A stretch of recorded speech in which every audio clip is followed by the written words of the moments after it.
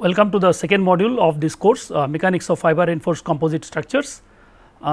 This module is basically on review of elasticity, and in this module we will have two lectures, and we will basically cover the generalized Hooke's law. Then we will have a brief introduction to anisotropic elasticity. Then we have we will discuss under anisotropic elasticity the constitutive relations.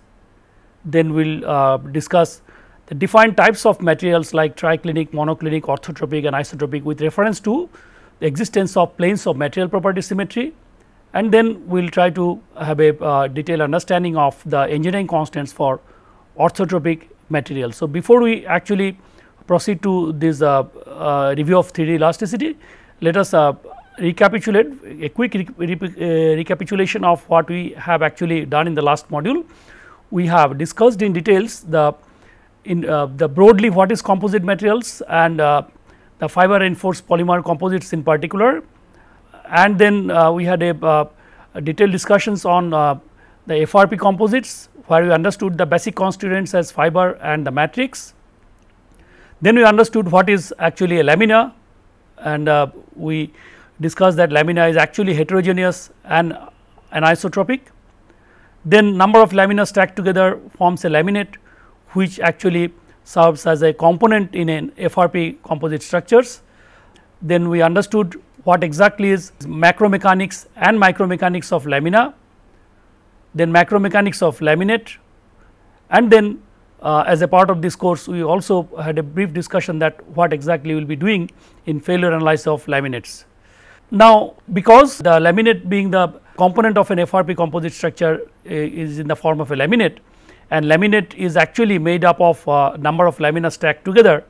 Therefore, understanding the mechanics, both micro and macro mechanics of lamina is prerequisite to understand the mechanics of laminate, and hence to understand the mechanics of fiber reinforced polymer composite structures. Now, we have had a brief discussion that lamina is heterogeneous and anisotropic. The fact that a lamina is anisotropic, that means the properties are direction dependent. Therefore, we need to understand the mechanics of lamina, we need to have understand anisotropic elasticity. So, today we will have a discussion on anisotropic elasticity. Before actually we go to anisotropic elasticity, let us have a refresh of what exactly we learned in our strength of material or solid mechanics course about 3D stresses and strains. We all know that in a loaded object, suppose if you have a loaded object with reference to a coordinate, a Cartesian coordinate frame x, say y and z, we can define the state of stress at a point in a definable solid which is subjected to loads, and with reference to three mutually perpendicular planes at a point we can actually define the state of stress. And we know that in each plane, like in this case on x plane we have normal stress sigma x and two shear stresses tau x y and tau x z. Similarly, on the y plane we have normal stress sigma y and two shear stresses tau y x and tau y z. Similarly, in the z plane we have normal stress sigma z and shear stresses tau z x and tau z y. That means, on each plane we have three stresses, one normal and two shear stresses. Therefore, on three mutually perpendicular planes we have 9 stress components, okay, and similarly we have 9 strain components, okay. And of course, we know that the equality of cross shear, because tau equality of cross shear means tau x y is equal to tau y x, tau y z is equal to tau z y and tau z x is equal to tau x z. That makes that only 6 stress component, symmetric stress component and corresponding 6 strain components. Now, when we characterize the material, basically we like to understand subjected to stresses what are the strains and vice versa, okay. So, this mechanical characterization, and before we actually go to generalized Hooke's law, let us actually try to understand what we already know, like you know that in a 3 dimensional stress strain, suppose a component is subjected to the stresses, say normal stress sigma x, sigma y, sigma z, and shear stresses tau y z, tau z x and tau x y. So, what happens? We know that if you apply only sigma x, that leads to a strain along x, which is sigma x by E. If you apply only sigma y, then you will have a strain along y, which is sigma y by E, that is by Hooke's law. Similarly, a strain due to sigma z along z is sigma z by E, but associated to this there are Poisson's effect. Therefore, the fact that sigma x is actually applied along x also causes a strain along y, which is given by Poisson's effect, and this is minus nu into sigma x by E. Similarly, it also produces a strain along z direction, which is minus nu sigma x by E. So, the sigma x along x not only produces strains along x epsilon x, it also produces lateral strain along y and z direction. So, all these 3 normal stress components, in addition to producing strains along x, y and z direction, it also produces, due to Poisson's effect, the strains along other directions. Okay. So, we can write this as the total strain along x, normal strains along x, y and z because of sigma x, sigma y, sigma z. Similarly, we also know that a shear stress tau x y in the x y plane leads to shear strain gamma x y, and they are related by shear modulus.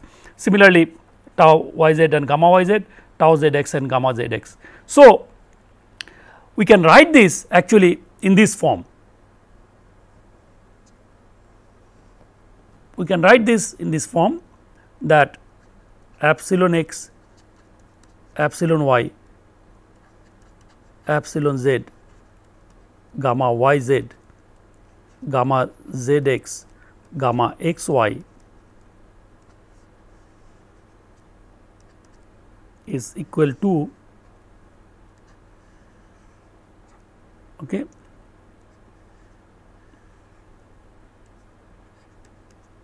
sigma x, sigma y, sigma z, tau y z, tau z x, tau x y. And you know what are the elements of this matrix?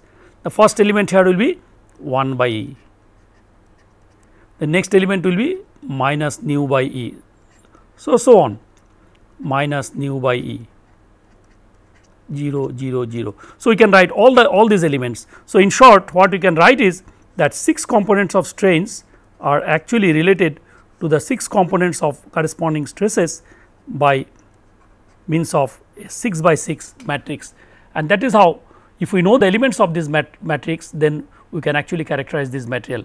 And similarly, we can also, just taking this inverse, we can write the stresses in terms of strains, and therefore, this is equivalent to writing that 6 components of stresses could actually be expressed by a 6 by 6 matrix and 6 components of strains. Okay. So, this is what is actually the relation between the stresses and strains, which we know already for isotropic material in 3 dimension. We can clearly understand how this is obtained. Okay. But what I was trying to emphasize here is that what exactly we mean by when we write the 6 components of stresses are related to 6 components of strain by a 6 by 6 matrix, or taking inverse, you can write stresses in terms of strains or strains in terms of stresses. And so, having understood this, just I wanted to actually refresh what you actually know from your solid mechanics course. Now, we will write the generalized Hooke's law. All of us know Hooke's law. So, Hooke's law in 3 dimensions could be written like this, where 9 components of stresses, these actually 9 by 1 stress, are related to 9 components of strains by means of a matrix 9 by 9. Now, you understand what this matrix actually means, because just now we had a discussion with reference to an isotropic material. Now, this is a generalized Hooke's law, that means all the components of stresses could be actually expressed in terms of all the components of strains by means of linear relationship. So, this is called generalized Hooke's law in 3 dimensions. Similarly, we can write the strains in terms of stresses. Okay. So, this C matrix is called the stiffness matrix, okay, and this S matrix is known as compliance matrix. The stiffness matrix is when stresses are expressed in terms of strains, and the compliance matrix when the strains are expressed in terms of stresses. Okay. So, in general, if we have 9 stress components and 9 strain components, we understood what are those 9 stress components and 9 strain components. In a Cartesian coordinate at a point, we need 3 mutually perpendicular planes to completely specify the state of stress, because on each plane there could be 3 stresses, 1 normal and 2 shear stresses. Therefore, there will be 9 stress components and corresponding 9 strain components, and they could be related by means of 9 by 9 matrix. Therefore, 81 elastic constants, the elements are known as elastic constant, 81 elastic constants are required to fully characterize a material. Okay.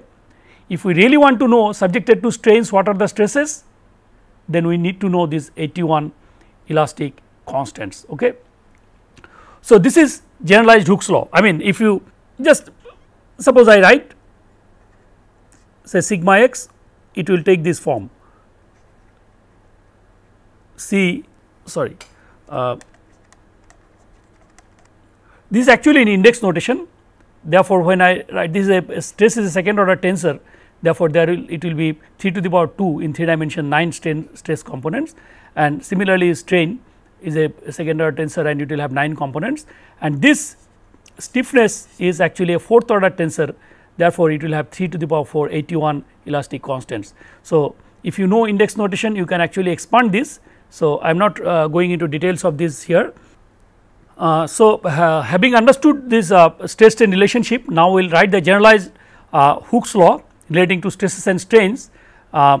In terms of we can write the stresses sigma ij to the corresponding strains epsilon k l. Now, this is actually written in the index notation. So, stress being a second order tensor, so this in index notation this I j means there will be 9 stress components, in 3 dimension there will be 3 to the power 2, therefore 9 stress components, and there will be corresponding 9 strain components. I think we already understood that what are those 9 stress component and 9 strain components, and they are related by means of this 81 constant. This is actually a 4th order stiffness tensor which will have 3 to the power 4, that means 81 independent elastic constants. We have just now understood what are those independent elastic constants, why it is 81, because 9 stress components are related to 9 strain components by means of these 81 independent elastic constants. So, this is the stiffness matrix C and this is the compliance matrix S, okay, and in general it requires 81 independent elastic constants to fully characterize a material. Now, when we say anisotropic elasticity, again I am reiterating, anisotropic means the properties are direction dependent. Okay. The properties of the materials are different in different directions, and in such material, in order to relate the stresses to the strains, we need this 81 independent elastic constant, and if we expand the stresses and strains by using these index notations and the stiffness tensor, this looks like, this is how it looks like. Okay. These are the 81 elastic constants, independent elastic constants. This is 9 strain components and these are the 9 stress components. Okay.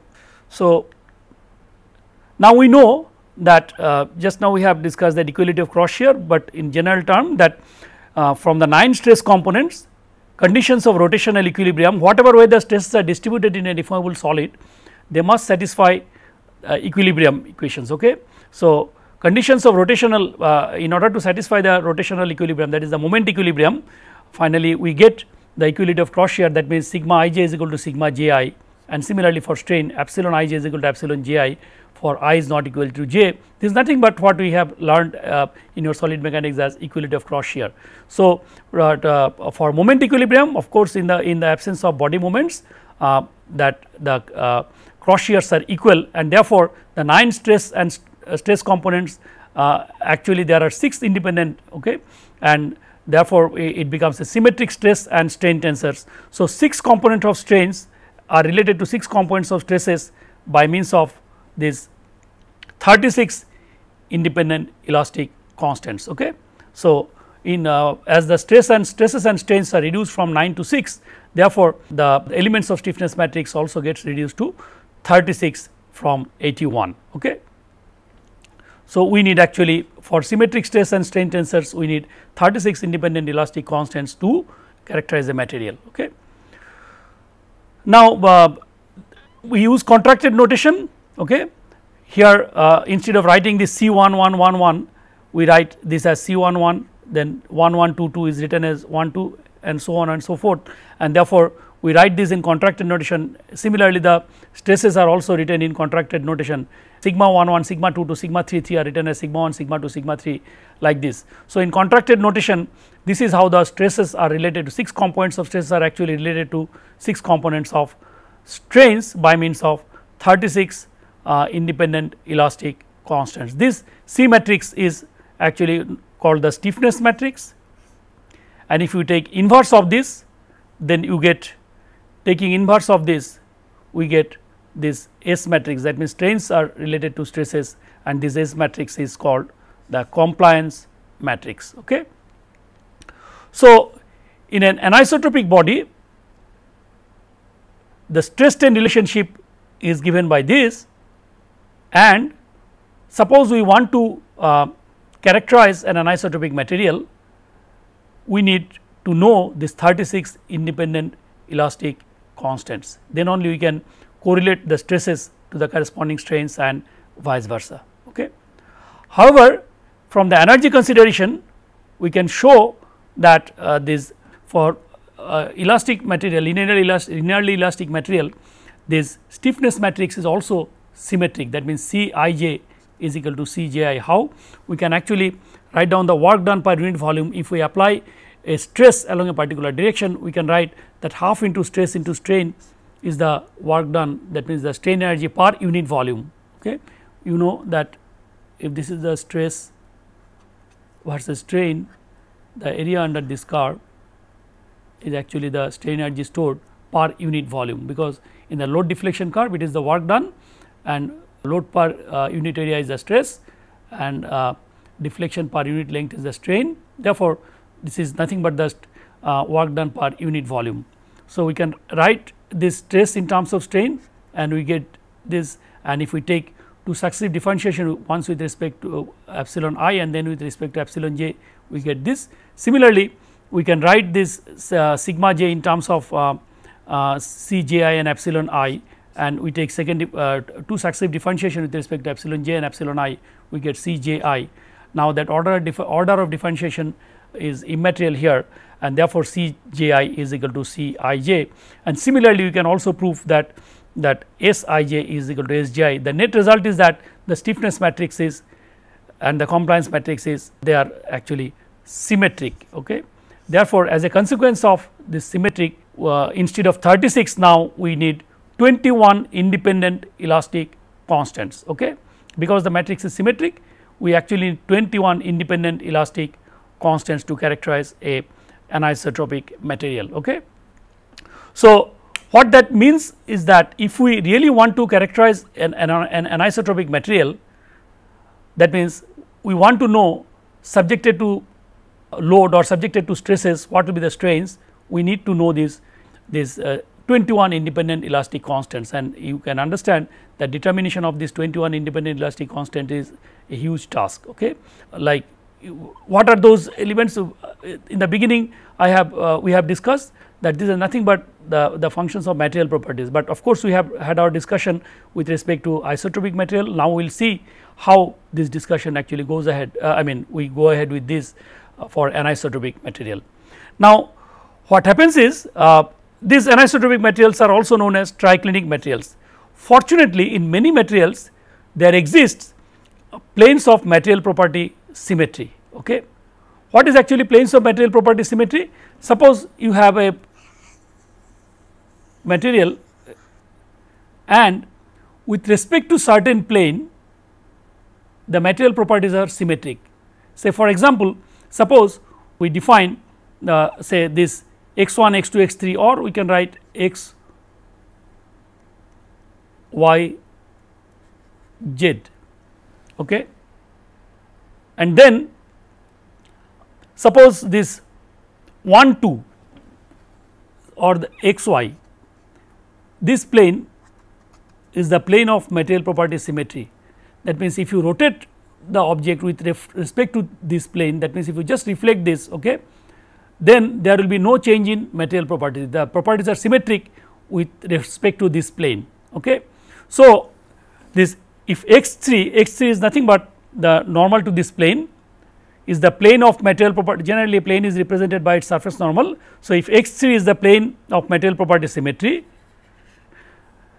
that means the stiffness matrix Cij is invariant with respect to an inversion of x3 axis. That means, instead of x3, suppose we just invert it and we write x3 dash, there will be no change in the material property. That means, the stiffness matrix or compliance matrix do not change, okay. Now, we know that if you want to have coordinate transformation from x1 x2 x3 to x1 x2 x3 dash, or say x y z to x y z dash, okay, the direction cosine matrix is given by this. What is direction cosine matrix? We know that is that we use this for coordinate transformation, okay. Now, this is nothing but the cos theta, cos of angle between x and x dash, okay. Therefore, it is 0, it is 1, and then this is x and y dash, this is also 0, okay. But only when it comes to z and z dash, it is 180 degree, therefore, it is -1. So, this is the direction cosine matrix for while changing from x y z to x dash y dash z dash, or x1 x2 x3 to x1 x2 x3 dash, okay. So, suppose we define the stresses with respect to, at this point we define the stresses with respect to x y z and with respect to x dash y dash z dash. What is x dash y dash z dash? This is x dash, this is y dash, this is z dash. I mean, x and x dash remain same, y and y dash remain same, only thing z and z dash are 180 degree apart, okay. So, suppose the stresses are defined with respect to, stresses and strains are defined, this is with respect to untransformed, that means x y z, and this is with respect to transformed, that is x dash y dash z dash. In this case, x dash y dash do coincide with x y, only z dash is rotated by 180 degree. Now, these are the stresses, but the stiffness matrix remains same, this is invariant, okay. That is why we are telling that this plane, this x1 x2 plane is a plane of material property symmetry. Now, we know how to transform stresses for rotated axis, okay. So, if we write the stress strain relation with respect to x y z, this is what is the stress strain relationship. If we write the stress strain relationship with respect to x dash y dash z dash, this is what is the stress strain relationship. This is x y z, this is also x dash y dash, this is z dash, okay. Only thing that do not change here is this stiffness matrix remains same, okay. Now, we perform the stress transformation. So, we all know how to do the stress transformation. So, we write the transformed stresses in terms of the the untransformed stresses by multiplying it twice by the direction cosine matrix, and therefore, what we get is this. Similarly, we perform the strain transformation and we get this. So, we can see in this transformation only these two stresses change, okay. In fact, they change their signs, okay. All other stresses remain same. Same is the case with the strains, okay. Therefore, now if we write, because sigma x is equal to sigma x dash, it does not change, okay. We know what is sigma x in the untransformed. Sigma x is nothing but C11 epsilon x plus C12 epsilon y plus C13 epsilon z, C14 gamma y z C15 gamma zx plus C16 gamma xy. And what is sigma x dash? C remains same, but now these are the transform strains, epsilon y dash, C13 epsilon z dash, C14 gamma yz dash, C15 gamma zx dash plus C16 gamma xy dash. And we use the relation that actually gamma yz prime is nothing but, we use the relation that gamma yz prime is nothing but gamma yz. Okay. Also gamma zx prime is nothing but minus gamma zx, and use this in this relation and equate this, we get this. Okay. Therefore, if these two are same, then only way it is possible is that the C14 and C15 are 0. Therefore, this leads to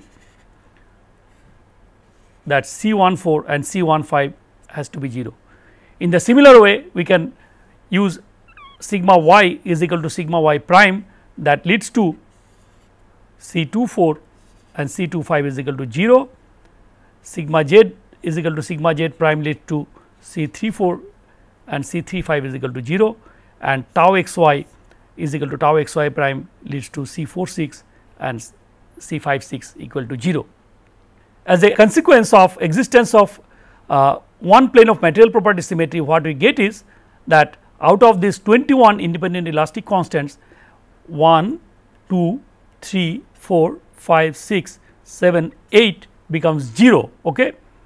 Now, this is a simple way of showing that the existence of one plane of material property symmetry leads to 8 of the 21 independent elastic constants 0. This could also be done by tensorial transformation, stiffness transformation. If somebody is interested, you can go and check this, but our focus here is to understand the what happens in the, therefore, we are not doing it here, just we have shown with a simple stress transformation that because the stiffnesses do not change, therefore, we could show that 8 out of the 21 independent elastic constants are 0. This the similar thing could be proved using tensorial transformation also. Okay. Therefore, such a material where there is one plane of material property symmetry which is known as monoclinic material, for this the stiffness matrix consists of only 13 independent elastic 13 terms, okay, 13 independent elastic constants. Okay. Similarly, the compliance matrix will also have 13 independent terms. Okay. So, for a monoclinic materials we need 13 independent elastic constants to characterize. In a fully anisotropic material we need 21 independent elastic constants to characterize, but in a monoclinic material we need 13 independent elastic constants to characterize. An example of a monoclinic material is feldspar. Okay. And you can clearly see that these terms were non-zero in the case of fully anisotropic material, these 6 terms as well as these 2 terms, which becomes 0, and the reason is because there is one plane of material property symmetry. Okay. Now, suppose in addition to one plane of material property symmetry, okay, there is another plane of material property symmetry which is perpendicular to that first plane of material property symmetry. That means, there are 2 mutually perpendicular planes of material property symmetry. In such case, it could be shown that it also leads to that the third plane is also a plane of material property symmetry. That means, 3 mutually perpendicular planes of material property symmetry, and such materials are called orthotropic materials. So, what is an orthotropic material? Where we have 3 mutually perpendicular planes of material property symmetry. In fact, there are 2 mutually perpendicular planes of material property symmetry automatically leads to the third plane also to be a plane of material property symmetry, and it is an orthotropic material. Now, let us see what happens there. We have just now seen that existence of one plane of material property symmetry leads to reduction of independent elastic constants from 21 to 13. Now, suppose earlier we have taken this say xy plane as the plane of material property symmetry, right. Now, suppose in addition to that we also take xz plane, that means this plane, this xz plane is also a plane of material property symmetry. Therefore, there are two mutually perpendicular planes of material property symmetry. Okay. I have written both the notations here, this could be x1, x2, x3. I am also simultaneously writing x, y, z. Okay. So, now what happens is, because this earlier this x y was a plane of material property symmetry. So, we did this inversion, that means z was given this z prime 180 degree up, okay, rotation.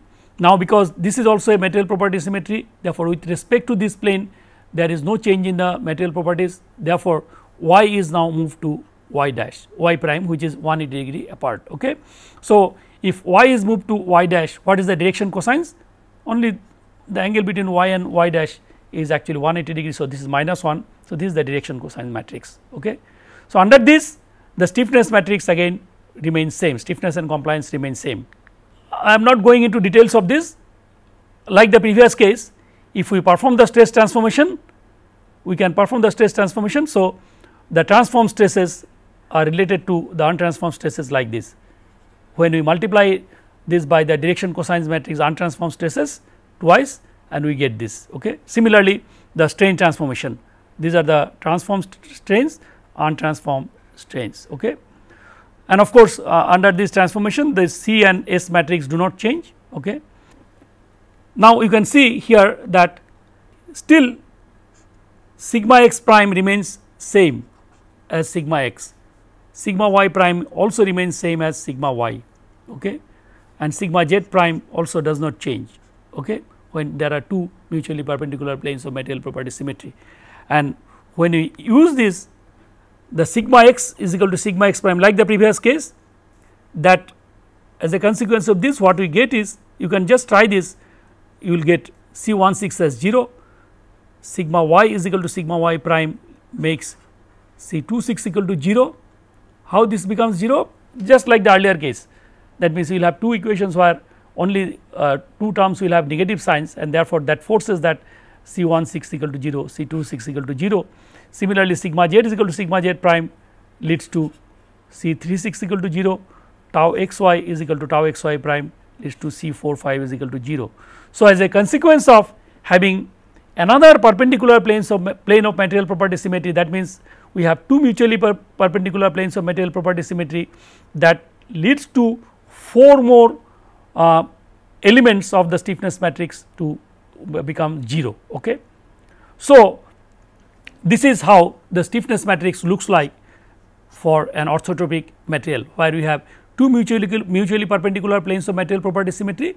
Of course, you can show that if you take the third plane also as a plane of material property symmetry, that does not make any further changes, and therefore, it automatically guarantees that the third plane is also a plane of plane of material property symmetry. So, the stiffness matrix looks like this, and now 4 more elastic constants becomes 0, 4 more terms of this matrix becomes 0.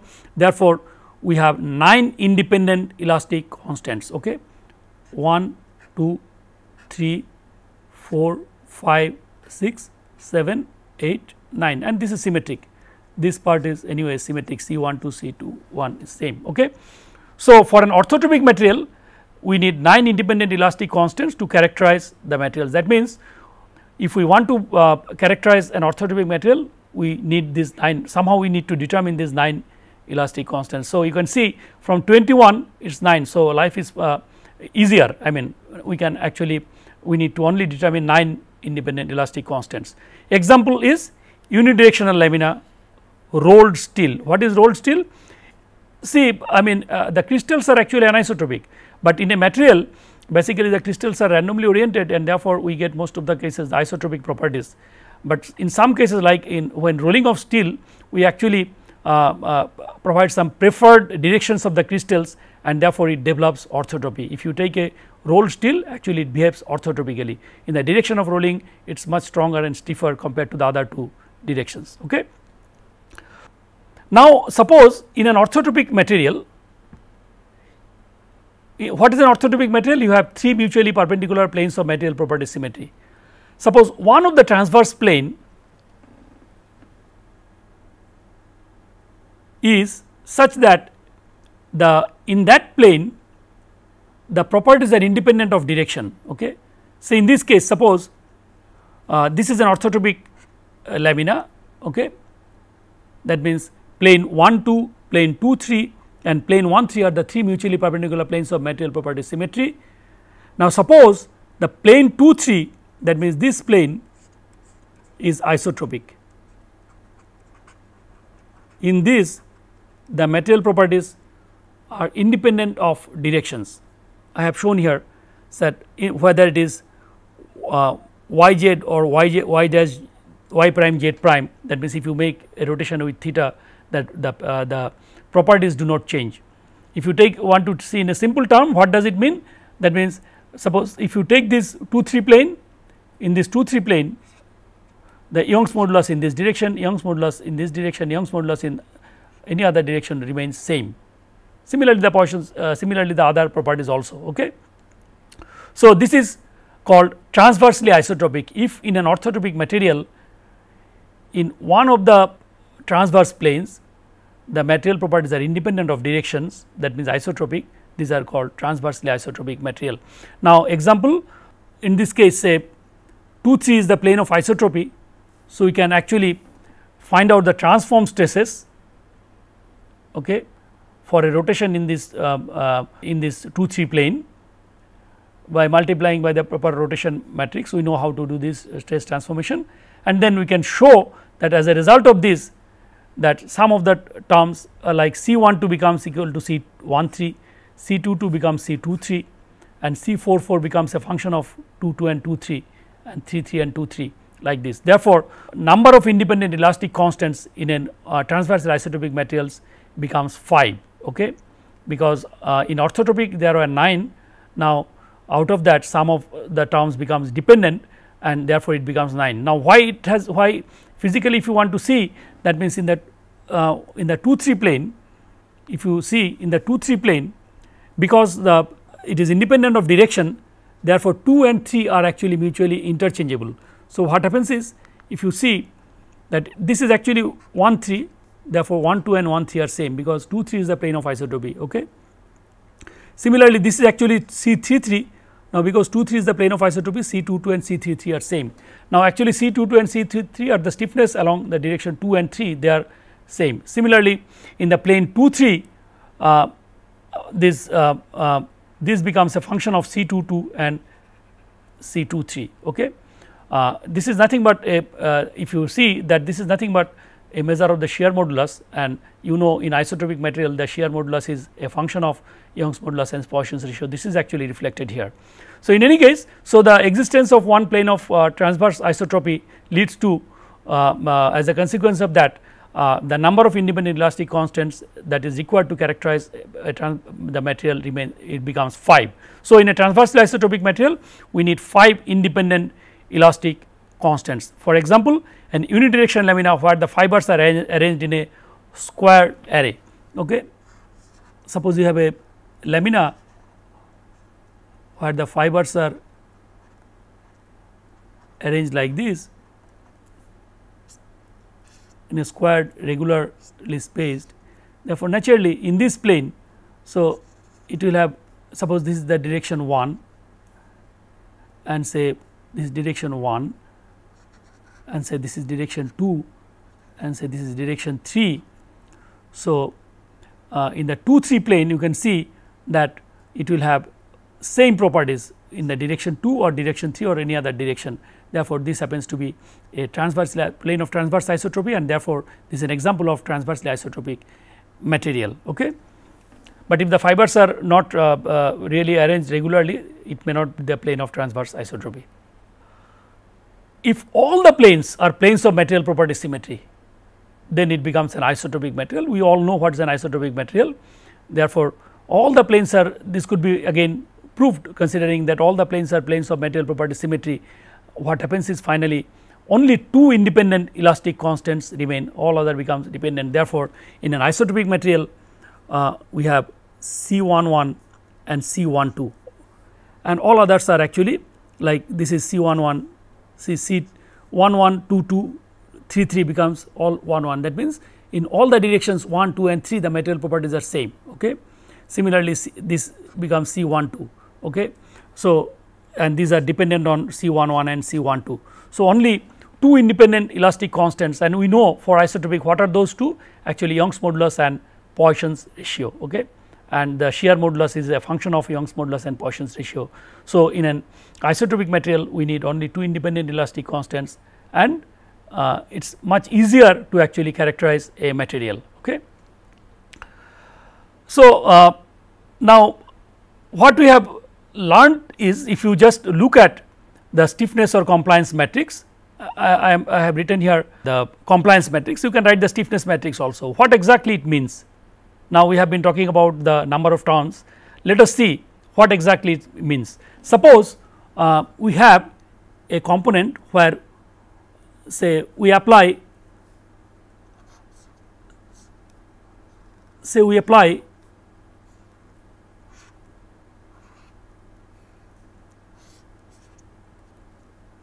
suppose this is direction 1 and say this is direction 2, 3 mutually perpendicular direction. Okay. Suppose we apply only load along 1, say that leads to only sigma 1, that means we apply only sigma 1. Now, if it is an anisotropic material, look at the material characterization. What does it mean? Subjected to these stresses, we can actually find out what are the strains.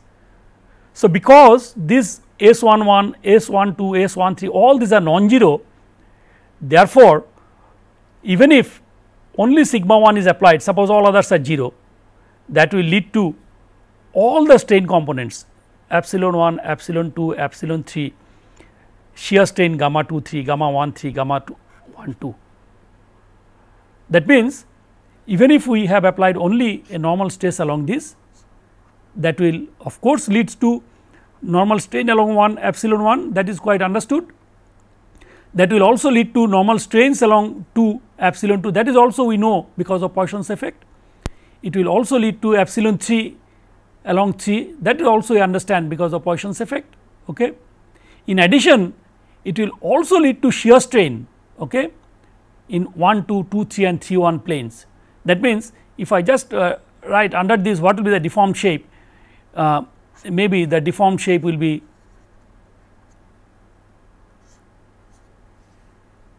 that means all the planes actually are also experience shear strain, and therefore they get it's distorted. Okay. That means, but the applied stress is only one normal stress. Okay. Therefore, in an anisotropic material all the stresses are actually coupled, all the stresses are coupled to all the strains. Okay. Now, if you look at this, what is S11? S11 actually tells us if you apply sigma 1 what is epsilon 1. Okay. That means, for a stress along 1 what is the strain along 1. Similarly, S22 tells us if we apply a stress along 2 what is the strain along 2, and similarly S3 for 3. So, these 3 are actually are the extensional stiffness, these are extensional stiffness. Now, what is S12? S12 is if we apply a stress along 1, what is the strain along 2 or vice versa. If we apply a stress along 1 sigma 1 normal stress along 1, what is the normal strain along 2 is given by S12.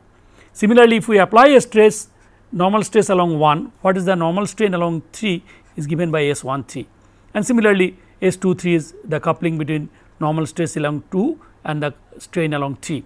So, therefore, these are called extension coupling. Okay. These are called extension coupling. Now, what is S44? S44 is if we apply a stress in the plane shear stress tau 2 3, what is the corresponding shear strain in the plane 2 3. Similarly, for 1 3 this is S55, for 1 2 S66. So, these are actually shear stiffness. Okay.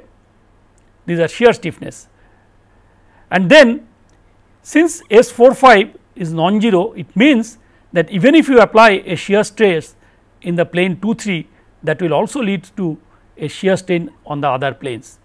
Okay. If you apply a shear along 1 2, that will not only shear stress along 1 2, that will not only lead to shear strain along 1 2, it will also lead to shear strain along 2 3 and 3 1. Therefore, these are called shear coupling, like extension coupling. And in addition to that, application of normal stress leads to shear strain, and application of shear stress leads to normal strain, and vice versa. Okay. So, these are given by, these are due to these terms, and these are called shear extension coupling. Therefore, in a fully anisotropic material, all the stresses and strains are coupled. Okay. But what happens is, if there exists a one plane of symmetry, see, sum of the coupling terms goes to 0. Still there is shear extension coupling, but some of these are not there, because of the existence of one plane of material property symmetry. In that plane there is shear extension coupling, these two shear extension couplings are actually they become 0. Okay. Similarly, these shear extension couplings become 0, but still there are shear extension couplings. Okay. So, as a result of existence of one plane of material property symmetry, some of the shear extension coupling and some of the shear coupling becomes 0. Okay. Similarly, in an orthotropic material, there is no shear extension coupling. Okay. That means, if you apply normal stress, that will lead to normal strains. If you apply shear stress, that will lead to shear strain. There is no shear extension coupling. Okay. Also, there is no shear coupling. Okay. There is no shear coupling. If you apply shear stress in 1 2 plane, that will lead to shear strain in 1 2 plane. It will not have shear strain in 2 3 or 3 1 plane. Okay. So, in an orthotropic material, shear extension coupling is not there, shear coupling is not there, but extension coupling is there, that is because of the Poisson's effect. Okay.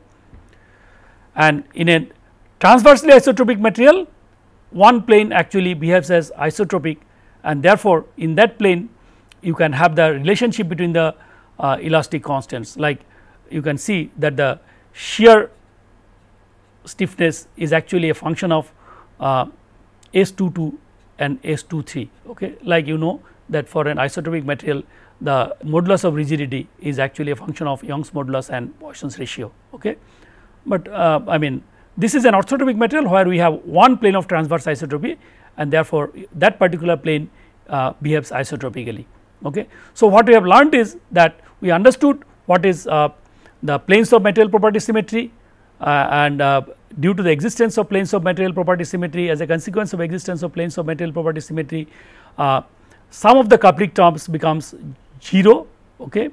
And therefore, if there is a single one plane of material property symmetry, then it is called monoclinic, and number of independent elastic constants required is 13. If there are two mutually perpendicular planes of material property symmetry, that automatically tells us that there is a third plane of material property, perpendicular plane of material property symmetry, that is called orthotropic materials, and we have only 9 independent elastic constants. And in addition to that, if there is one plane of one transverse plane of isotropy, then it is called transversely isotropic, and we need only 5 independent elastic constants. Okay. So, we understood what is anisotropy in brief, and what are the defined kinds of material like orthotropic material, monoclinic material, and transversely isotropic material, and finally isotropic material. Okay. So, we will continue in the next class based on what are the engineering constants for orthotropic material.